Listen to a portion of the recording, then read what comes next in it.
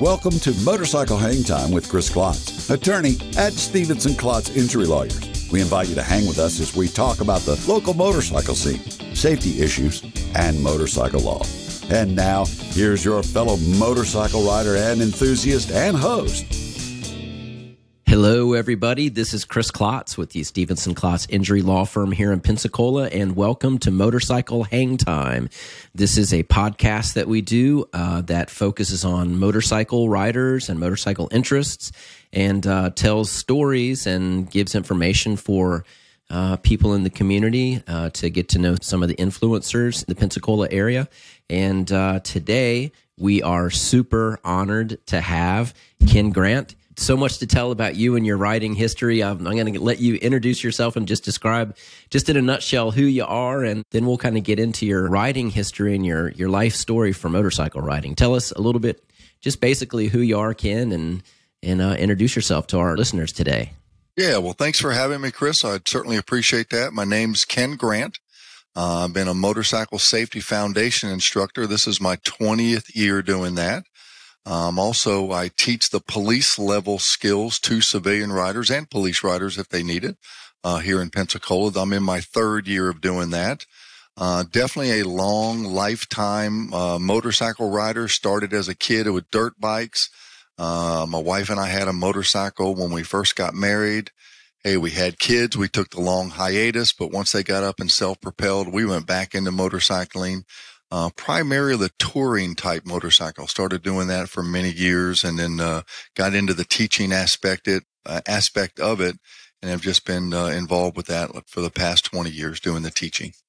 Fascinating. So one of the things I'm always so curious about is our audience has heard me tell my story a couple times about how I had to kind of sneak around and ride motorcycles as a kid because my parents really were not on board with it. But I'm always curious, like, what was your first ride? Do you remember your first ride? Was it on your bike? Did you borrow a bike? You know, what was your first motorcycle that you had, and just like your very earliest memories getting you started out? Yeah, my first time ever riding a real motorcycle was a Kawasaki 90. My best friend back in junior high school, we called it. Had a couple of dirt bikes and we'd go over there and ride them. And yeah, my dad didn't know about it because Dad says, as long as you live in my house, you will not ride a motorcycle. Ditto. I will fast forward to when I graduated and went in the Marine Corps. What's one of the first things you do? Buy a motorcycle. Exactly. So, but yeah, started on the dirt bikes back when I was probably 14 years old. Right. So it sounds like you have like a similar path as me. My trajectory, my parents were very much, no motorcycles while you're in the house. Tell me a little bit about your experience with that. What do you think caused them to feel that way? Oh, well, I found out years later the reason my dad did not want me to have a motorcycle is because he didn't want me to do the stupid things that he did on a motorcycle. When he was a young male, he was in the Navy, usually alcohol involved. So he was afraid I'd follow that same path, but I did not. So, and I've enjoyed motorcycling ever since. So when you got off to school, what was your first bike that you purchased for yourself? I guess you got off to the Marines and you purchased your first bike. What'd you get? Yeah, my wife and I bought it was a Yamaha 750, kind of a big standard cruiser type motorcycle that we had. I didn't have that for probably less than a year, and we moved up to an 850 with a fairing and saddlebags and all that good stuff. And even though we were in our very early 20s, we were kind of already like the touring aspects of riding a motorcycle right from the beginning. I never was the speed demon and the sport bikes and things like that. So I guess I was kind of an old soul right from the beginning. Well, that's really cool because if I remember kind of your life story a little bit, you and your wife have been married for 41 years. Is that correct? That is correct. And you guys have been riding together that whole time. Has she always ridden with you, or does she have her own bike, or how has that played out through the years? Yeah, she did go. She's always ridden on the back with me everywhere we've ever gone. Now, she did go through a time, this was probably 15 years ago or so, she decided, hey, I'll learn how to ride a motorcycle. So she learned how to ride, but she never really got the bug. It just really wasn't something that would interest her. If we'd get off on the bikes and go somewhere, she'd like, I'll just get on the back with you. And after a while, she realized, the front seat's not for her. She just prefers the back seat where, she can read and have her snacks and take the pictures and all those good things that she does back there. And I know that you guys have a couple of children and some grandchildren. What has been your philosophy with respect to your kids riding and your grandchildren riding? Do you have a strong feeling about that? I do. Now, my son, he definitely got the motorcycle bug. As soon as he got old enough, he was probably 17 or 18, and he learned how to ride a motorcycle, and he's been a motorcyclist ever since. My daughter never really cared for it much. Even when we had a motorcycle when she was in high school, she'd ride on the back every once in a while, but it really wasn't something that she found enjoyable, and she just did her thing. So she's never really got into motorcycling. But my son not only rides, he's also an MSF instructor. So he teaches at the same school that I do. So I'm asking this partially for myself and partially for the audience, because I know other people, wrestle with this. I have two sons. One is 18 and, he's off out of the house and he's able to make his own decisions. But I've got a 16-year-old too. And my 16-year-old is the one who is much more interested in motorcycles and things of that nature. He's got his driver's license. He's a safe driver. What advice do you have for parents who, like me, am wrestling with that with my son, or it could be daughter, for somebody who's trying to, do the calculus of, do I let, my child get their riding endorsement and go through the courses, and then do they get a motorcycle or not? What are your thoughts on that? Yeah, we all got to make those decisions. There's no doubt about it. There's two people that know your son more than anybody else. That's you and your wife. No one knows him better than you two. You just have to make the best decision based on how you know his personality, how you know his maturity level. Because there's no doubt it takes a different level of maturity to get out there on a motorcycle. And sometimes it's kind of sitting down with them and really kind of feeling them out. Do they really have the level of responsibility at that age? Because I didn't ride on the street when I was 16 or 17. I was 18 before I got out on the street. And there's no doubt I probably made a few choices that I probably would definitely not make now, but we probably all did when we were young. So I will tell parents don't ever doubt your instincts as a parent. They'll always serve you well. In your training, have you worked with young people who are 16, 17, 18 years old before? And do you have any kind of conventional wisdom on young people who are that age that are working their way through a rider safety course? Yeah, we get them all the time. As a matter of fact, I just completed a class yesterday, and one of my students was exactly 16 years old, and he ended up being, in the end, he was the best rider in the class when it was all said and done. But he was a very typical 16-year-old, but he did have a level of maturity that I think that will serve him well going out there and starting to ride on the street. And that's probably the biggest difference between young people and people of our age, is that they just don't make the same decisions that we do. They do things more in a hurry. We do things based on what we think is going to be safer. So the level of maturity has a lot to do with whether we think someone that's very young, 16 to 18, really should be out there on the street. Gotcha. And, I've certainly met plenty. I've met both. I've met plenty of young people that I didn't think would be that responsible. And quite frankly, I've met some older people who I know that maybe they maybe they need to just maybe not ride motorcycles themselves because they have a hard time making good decisions too. So I guess it really, like you said, it really just does depend on the individual and kind of on a case-by-case decision. But it's really something that I've wrestled with myself, because he wants to do it, and we are in active conversation about that subject right now. So I haven't landed on it yet, but I have an instinct on where I'm going to go. But maybe that'll be for one of my later podcasts later this year. Yeah, your son is texting me right now saying, "Cheer Dad on. Tell him say yes." You know what? That would not surprise me one bit if Sam had found you somehow and was texting you. That would be completely him.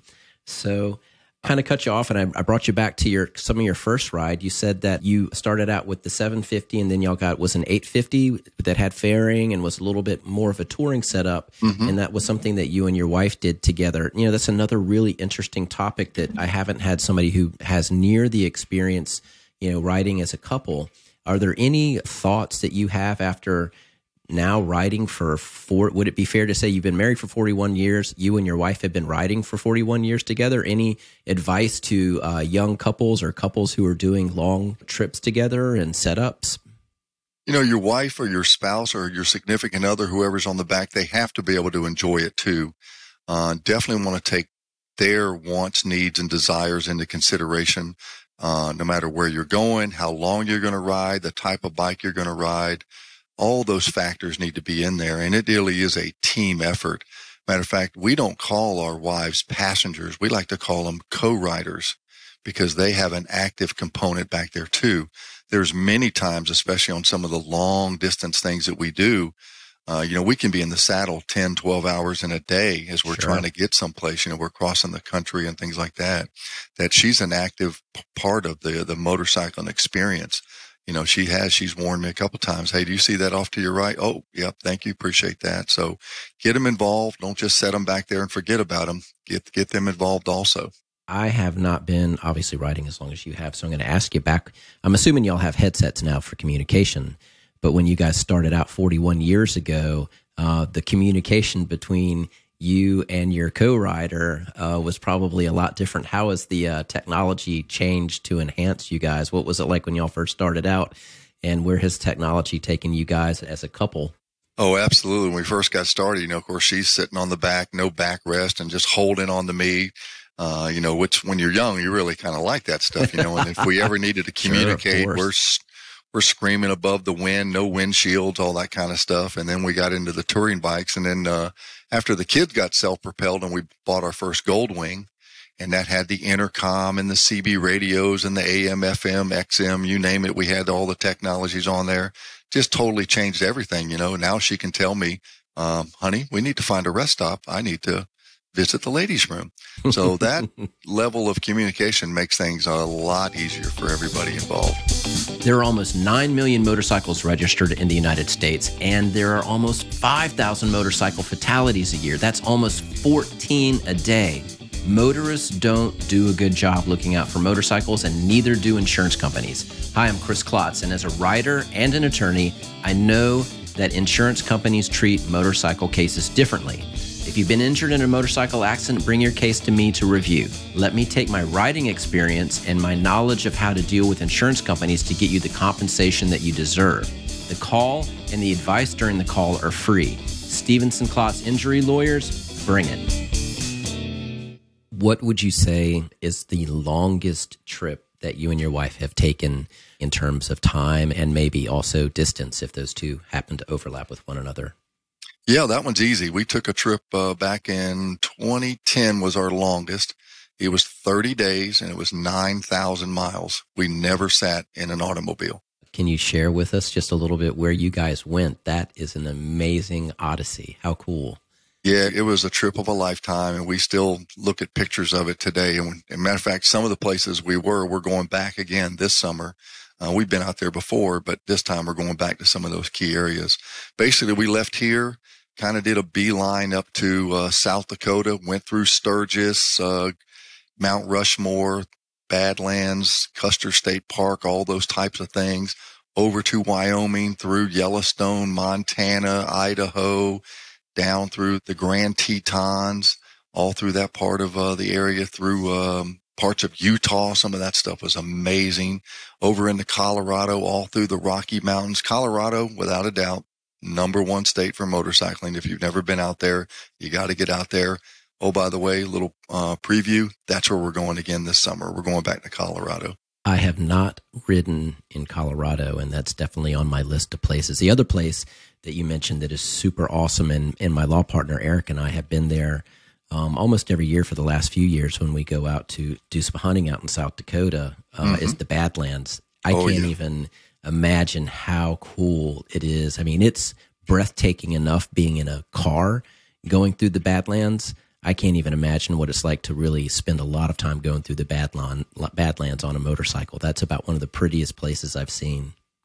It is, and the thing I like about riding a motorcycle around all over the country is that, in a car, you can see things, you can get out and you can experience things. But when you're on a motorcycle, you not only see it, when you're going through different places, you can feel it and you can literally taste it.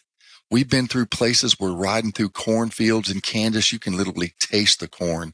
We've been through places where it's nothing but vineyards. You can smell and you can literally taste the grapes, the honeysuckle, all the different things that you're doing. And sometimes when the weather changes, I mean, we've been through places, all of a sudden it's like you just rode into a refrigerator when you go around the side of a mountain in the morning and the sun's not there and all that cold air is being held in that canyon. There's nothing like it. You don't get that in a car because you're too insulated. Well, we definitely feel it and experience it on a motorcycle. That's why we love it so much. Yeah, so just a quick, interesting story about that phenomenon. I completely agree with you.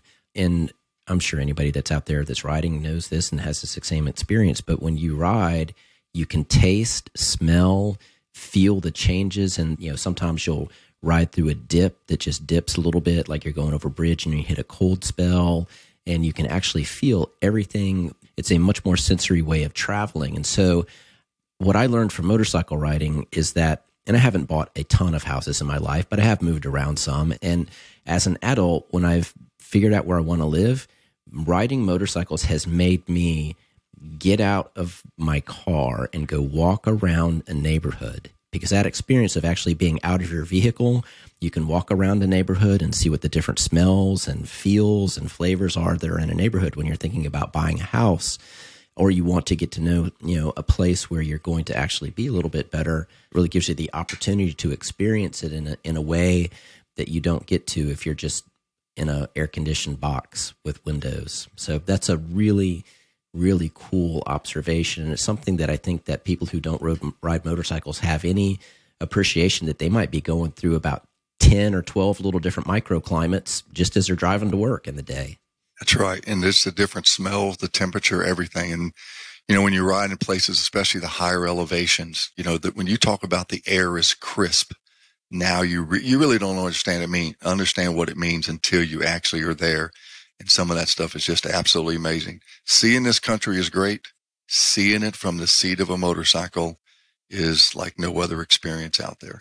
Yeah, that's so true. It's probably a little bit different now with all the electronic ignitions and everything. But when you were traveling back when you first started to ride and do cross-country trips, when you had the naturally aspirated or carbureted, engines and you were going through different elevations, did you ever have any experience with that where you had to do a quick tune-up or change your carburetor settings at all when you were traveling like that? I did not. The motorcycle we took out west, we still own it. Matter of fact, we've owned that motorcycle for 21 years now. It's a 2003 Goldwing. It is fuel injected. So it kind of takes care of itself. It doesn't have all the electronic parts of it that the newer ones have, but no, there was no problems whatsoever out there with that. And pretty much the carburetor's gone the way of the dodo bird. For a while there, I had a Yamaha SR 500 thumper, single engine 500cc with an original carburetor on it. And I cafe'd it a few years ago. Well, actually, it's a lot of years ago now, but used to always have to tinker with that carburetor, man. It was always required some attention. So it was fun. So now tell me, has your riding changed now? Are you more local? Do you still do trips? Or tell me what your focus on your pleasure riding is now. What do y'all do? Yeah, my wife and I still ride two up. We're blessed that we have 3 motorcycles. We still have that Goldwing. We have our 2-up touring Harley Davidson Limited that we do a lot of more local things on, and we've taken it on distance trips also. And then I have my Police Road King, and that's the one I really play on and compete on and I teach on and things like that. But our long distance riding, we usually take at least one big trip a month or a year. Now that we're both technically retired, although I'm still teaching, maybe there'll be some more trips involved throughout the year. But gotcha. We like to go on. The shortest trip we'll ever take is usually 2,000 to 3,000 miles. Somewhere between there and 9,000 is kind of our target range. That is so awesome. That's really cool. So, and last thing I want to talk just about in your personal life is your competition. Tell us a little bit about your competing. I know that you facilitate some competitions, but it sounds like you're also are you actively riding in competitions yourself? Yep, I sure am. I got involved in that back in 2017. I met a local Pensacola police officer that was really involved with that, and he got me involved with that.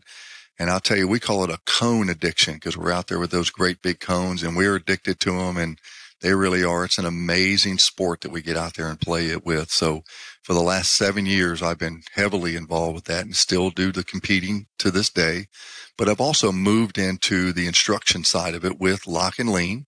Lock and Lean is a course that's actually out of Rockford, Illinois. You're thinking, Rockford, Illinois, that's a long way from here, Ken, but I'm now a satellite location for Lock and Lean, And I do teach that level of course. And that's really a whole nother level of enjoyment, is watching people that want to ride at that level and giving them the skills and teaching them how to actually do it, and watching them also get addicted to this level of riding.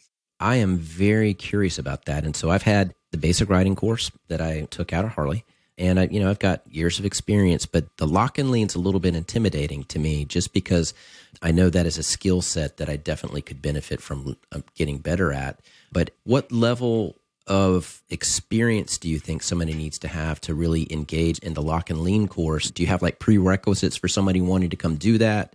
Or do you like give somebody a tryout before you let them participate in that course? Or how do y'all figure out who's a good fit for that? Most of it is really desire. If you have the basic fundamentals of how to operate the motorcycle, we can take that skill level and we can move you into this police level. It does start off basic. And we start really right from the fundamentals, and it's a building block process. We don't immediately throw you into these competition patterns that you may see on YouTube and things like that. That's what I've seen. Right. That's intimidating looking. No, absolutely. And you're like, where are these people going? What are they doing? How do they even know where to go? Well, we start from the bottom and we build that up. And we like to say, hey, if you got the motivation, we got the ability to teach you. So if you got the want to do it, we can definitely get you out there and teach you how to use these motorcycle skills to their fullest. And I asked somebody this the other day that I saw a Florida highway patrolman who was doing a demonstration. And I said, how many times am I going to drop my bike when I start learning how to do this? In that course, should I make plans to get a bike that I can drop? Because I don't necessarily want to drop my daily driver a lot. I mean, should I find a friend who might loan me a bike they don't mind if I beat up on a little bit? You know, that's always one of the biggest concerns. I don't want to drop my bike, things like that. But we like to tell people, look, you're going to drop your motorcycle. You cannot ride your motorcycle to its limit until you exceed those limits. Well, when you're training at this level, yes, you will exceed your limits and you're going to drop the motorcycle. It's pretty common. I promise you there's no one in Pensacola, Escambia County, that's dropped a motorcycle more than I have. But guess what I've learned? I'm not going to hurt the motorcycle. It's not going to hurt it a bit. You put the proper protection on the motorcycle, you're not going to hurt it. You pick it up and you go again. So it's not that really big a deal. What we do find is that early on, we do drop the motorcycle from time to time as we're learning. I like to say the more you drop it in training, the less you'll ever drop it out there in the real world. And that's what it really comes to. I don't drop my motorcycle anymore. Now, there'll be times I'm training very hard, or we're trying to make those competition patterns we're working on smaller and smaller and smaller, and we're just challenging ourselves. Sometimes it's all about just getting out there and having fun with it, but it's all about, putting the proper protection on your motorcycle. Now, one thing a lot of people don't know is we actually have some rental motorcycles that people can ride during the training. We have a police Road King that's right here in Pensacola, that if someone is looking to get into this level of training, that rental motorcycle is available. And you can drop it all you want. You're not going to hurt it. Where's the lock and lean stationed out of? Where's the base for y'all here? Right here at Pensacola Harley-Davidson, same place that I teach the Motorcycle Safety Foundation courses. We also teach the lock and lean courses. Aaron, the owner over there at Pensacola Harley, along with Justin Mattis, the general manager, they are all in 110% into training, and they let us teach any courses out there they want that we would like. And they love for people to come back and continue to practice and train right there on their property, their asphalt. They don't have no problem with that whatsoever. They don't care what brand you're riding either. If you got a motorcycle, you want to come over and get some training, you want to go over there and practice, please come over to Pensacola Harley. They would love to have you. It's all about the safety. Yeah, that's a great attitude. So let's give a shout out real quick to the lock and lean business. If somebody wants to get in touch and get plugged in with the lock and lean course, how would they reach out to you? Really easy, lockandlean.com. You go there, you click on the schedule, you can see all the different levels of courses that are available. We teach them here in Pensacola. We teach them at what we call it the mothership up there in Rockford, Illinois. They're also taught in New Jersey and in Pennsylvania. Gotcha. And I do want to talk about your other business, bikertraining.net. Tell us a little bit about what that is and how to plug into that and what that offers. Yeah, bikertraining.net is the contract provider for all the Motorcycle Safety Foundation courses at Pensacola Harley. We've been over there in association with them for the past 5 or 6 years. Love teaching, love working with those folks. Those people, like I said earlier, are all in on training. Absolute professionals over there at Pensacola Harley, and they really let us get out there and do what needs to be done to teach the next generation of motorcyclists. And is that basic or advanced, or are both of those options available through biker training? Biker training, the vast majority of what we do over there is teaching the basic rider course, people that are coming in to learn how to ride a motorcycle and get their endorsement. We also have different levels of training for that. We have what's called the experienced riders course. We have a 3-wheel basic rider course. If you don't want to ride a 2-wheeler, you want to ride a 3-wheeler, we can sign you up and get you trained on a 3-wheeler also. Perfect. Well, boy, Ken, this has been one of the fastest podcasts that I've done. You have an amazingly cool riding history, and you have so much really good information about riding. Thank you very much for being our guest on this podcast of Motorcycle Hang Time. Are there any parting words of wisdom that you'd like to leave our audience with about motorcycling? Yeah, well, first of all, thanks for having me, Chris. I certainly appreciate, always enjoy talking motorcycles with anybody, and certainly with you. One of the things with motorcyclists, you as a parent, we're all concerned about motorcycle fatalities. There's a couple things we can all do to really reduce the chances of becoming a fatality on the motorcycle. 1, ride sober. 2, wear a helmet. If you do those 2 things, you're significantly going to reduce your chances of being a fatality on the motorcycle. And I'll add in the 3rd, get trained. The more training you receive, the better rider you'll become. The chances of you getting even injured on a motorcycle, again, are significantly reduced. Amen, brother, on all of that above, but also the training. And there's so many good outlets for training here. And listening audience, you've been listening to one of the most experienced, best ones here in town. So y'all check out both of the programs that Ken's involved with, bikertraining.net and lockandlean.com. And Ken, thank you so much for being with me. Again, I'm Chris Klotz. This is Motorcycle Hang Time. I'm one of the attorneys here at Stevenson Klotz Law Firm in Pensacola. And Ken, I'll catch you next time. I may have to have you come back so I can ask you some of the really good questions that we didn't even have time to get to. But thank you again for being with us today. I'd love it. Thank you, Chris. Appreciate you. Right on. Peace. Thanks for hanging out with us on Motorcycle Hang Time with Chris Klotz. Go to StevensonKlotz.com to get more information about motorcycle safety issues and motorcycle law. Please leave us a rating and a review whenever you listen to your podcast. We invite you to spend time with us on our next episode.